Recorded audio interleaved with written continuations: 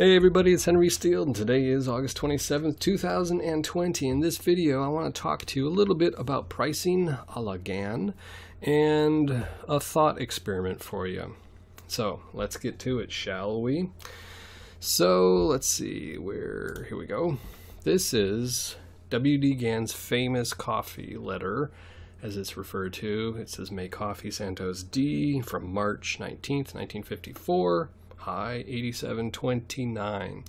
Now, basically Gann spends over half this letter, it's 3 pages, not quite 3, like 2.5 pages long. Gann spends over half this letter showing ways to convert the longitude of the planets into price. Okay. Now we can look right here at a price chart right here, and we have two axes right here. We have the y-axis, which is price, and then the x-axis right here, which is time right here. So Gann's talking about the price axis right here when he's talking about converting the longitude of the planets into price. And he gives a bunch of examples right here. So this is definitely a good piece of information to read through multiple times. I recommend you do that. Spend the time looking at the dates, and just follow along with him with an ephemeris. And I doubt that you'd have the price charts for this, but you can still do the calculations with him. You might just find a discrepancy or two, and you can ponder the fact that that's there and ask yourself, did Gann actually make a mistake, or was he trying to point to something else? You never know unless you actually do the research. So basically, let's see, Gann says, says apply the same rules to grains or any other commodity, and by study and practice you will learn how to determine a change in trend from a strong to a weak position to a strong position. So good piece of information to study. But this basically shows that Gann was in fact using the planets, number one. Number two, he was using the planets and converting the longitude into price.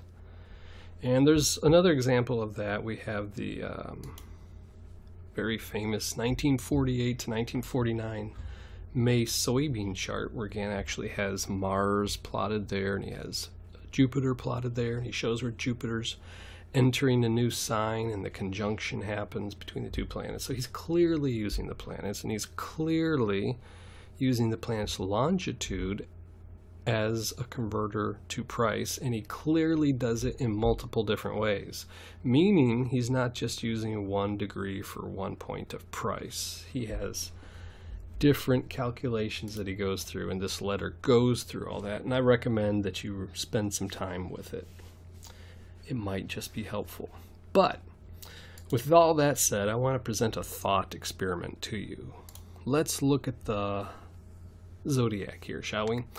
This is Astrolog, and this is August 27th, today, 9:53 current time. So basically, if we're looking at the solar system here, we see the planets going around in a big circle, because this is the longitude of the planets that's being displayed in this particular method, or this way here. And it shows us the degrees of the zodiac, or the degrees of the circle. And essentially, if we were actually physically in space, we would have to be above the solar system looking down on it, and that would allow us to see the longitude of the planets. In other words, we would see the planets orbiting the sun, so to speak, and carving out a big circle. But, I mean, obviously it's not a complete circle, it's elliptical in nature.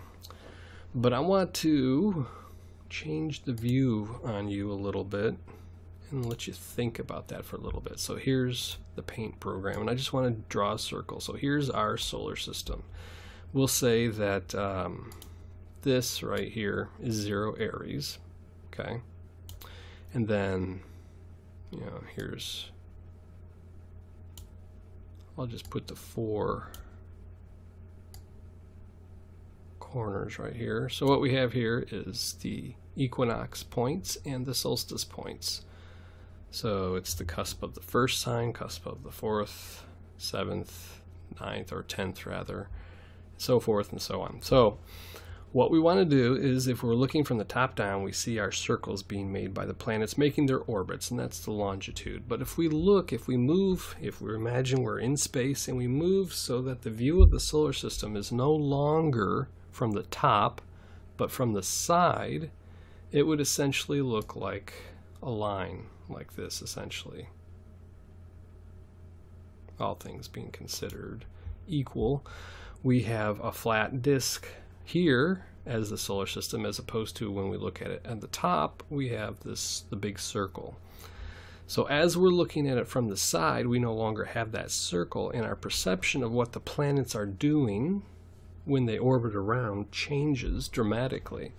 When we look from the top, we can see clearly that they're carving out essentially a circle, and they're moving approximately the same speed. Obviously they slow down and speed up a little bit because of the oval that they're making, the elliptical nature of the orbit.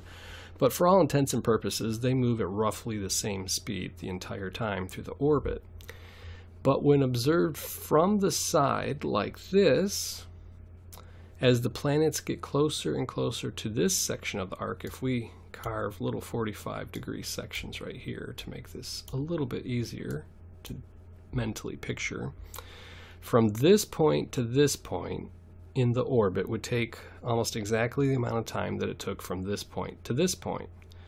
But if we look,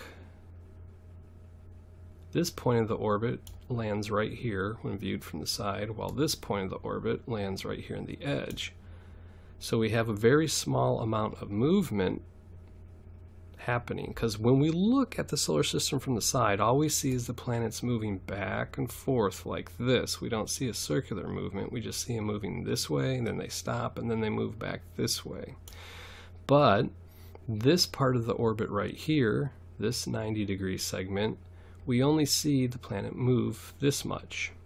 If the planet's right here and it orbits right here, then it moves from here to here. And if the planet's right here, we see it move from here to here, right? So this section right here, from moving from here to here, takes almost exactly the same amount of time as it takes to move from here to here.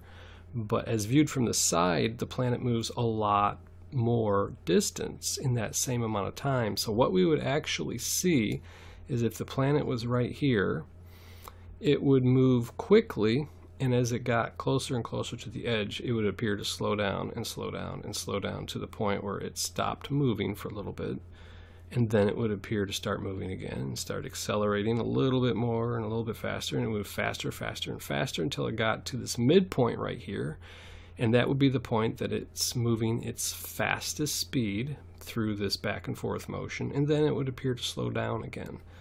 So not only would we not see the planet making the circle and just see this line, and we not only see the planet moving back and forth, but we would see the speed of the planet change tremendously moving back and forth, right?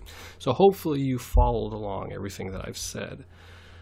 So this is a side view of the longitude of the planets, how we move. There are some segments when viewed from a stationary point where the speed increases and moves very quickly, versus another segment of the sideways view where it moves very, very slowly. Okay, so ponder that and think about that for a little bit. And of course we have the latitude, which from the top we cannot really see the latitude differences of the planets. But when we look at the solar system from the side view right here, we can essentially see, let me do this, there we go, how the planet's latitude moves up and down, back and forth.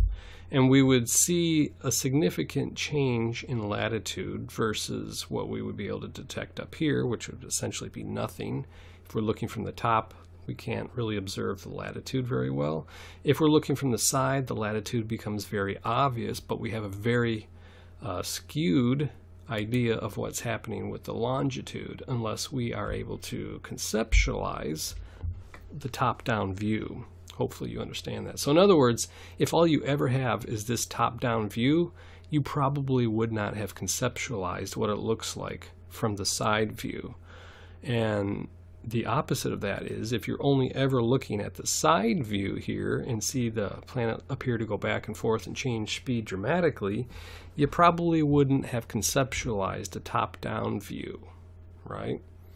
So my recommendation to you is to contemplate things from different angles. And I don't just mean contemplate from here and then here and then here, but change your perspective in 3D space, because it can be very, very helpful when you're trying to convert things to other things. So anyway, that's just today's video. I hope you enjoyed it, and I will talk to you in the next one.